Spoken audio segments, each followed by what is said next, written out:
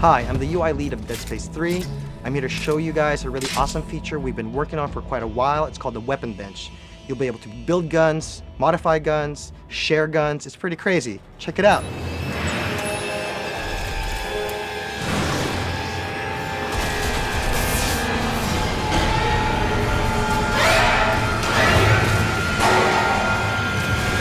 We always wanted to show Isaac as a true engineer. He's resourceful, he's smart, and he's good at building things. The bench was always an attempt at showing this. Case in point, the plasma cutter was always a mining tool originally used for cutting boulders, and he somehow refashioned it to be his primary weapon. In the original Dead Space, you were able to add nodes to your weapons to improve them and upgrade them. You would follow the upgrade trees to make, let's say, the reload much faster or the gun much stronger. In Dead Space 2, we actually even went as far as starting the game with him building his first weapon out of a flashlight and a surgical tool. We looked at what we did in Dead Space 1 and 2, and the bench, as awesome as it was, we found ways to naturally progress to this new version in Dead Space 3. We've completely rebuilt the bench from the ground up. Not only can you upgrade your existing weapons, you can actually build your weapons from scratch.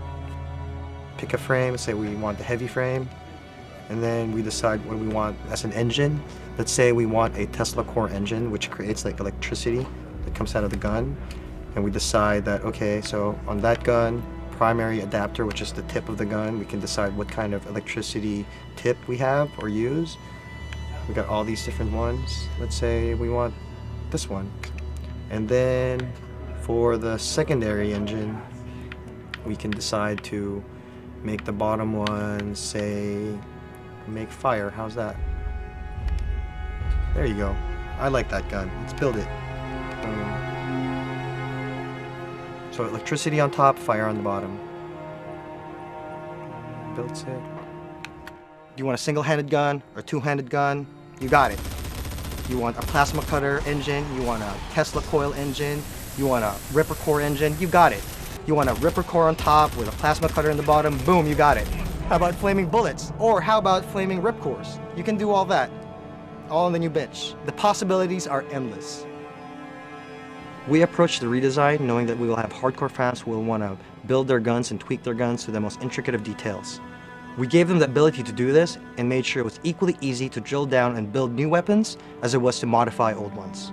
And for those who want to build guns in one click, we've got a system for that too.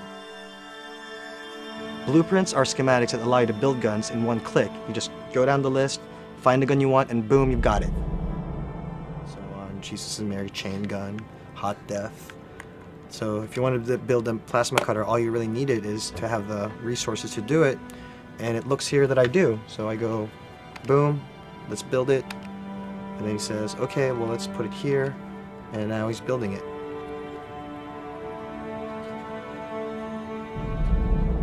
And then you step out over there, and then you literally have that gun ready.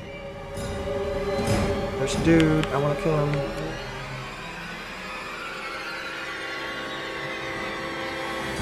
In co-op, if you built a really cool gun, you can easily share your blueprint to your co-op partner so they can build it too.